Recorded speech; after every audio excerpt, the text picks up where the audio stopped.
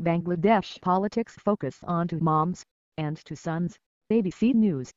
Now, Japan earthquake. Greek mystery girl. Brett Favre. NC State Fair accident. Bit strips. Kate Middleton. Good Morning America.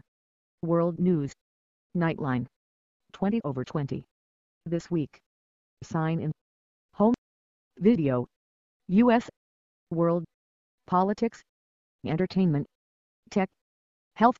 Lifestyle. Money. Shows GMAs. World News. Nightline. 20/20. This week. More investigative.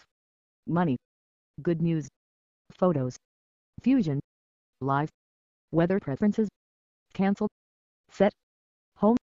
Video. U.S. World. Politics. Entertainment. Tech. Health. Lifestyle. Money. More investigative. Good news. Photos. Fusion. Live. Home greater than international. Bangladesh politics focus on two moms and two sons. Dhaka, Bangladesh, October 26, 2013. AP.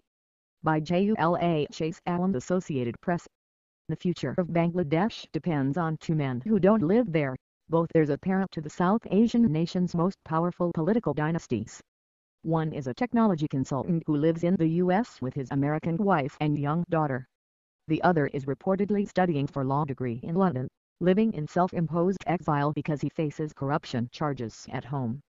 The consultant has been traveling the small towns of Bangladesh in recent weeks, stumping for his mother's re-election.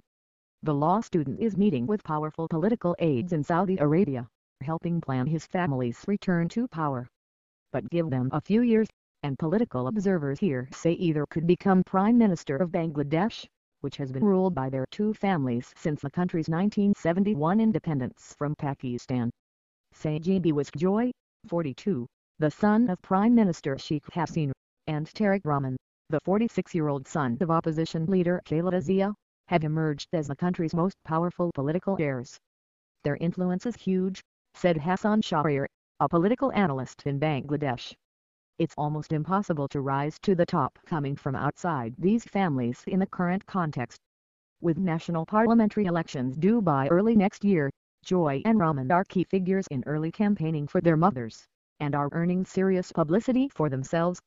By all indications, the men are headed for powerful roles in the country's two major political parties, Iros Hasina's Bangladesh Awami League and Zia's Bangladesh Nationalist Party. The seeming inevitability of the son's rise rankles some in Bangladesh, who see it as fundamental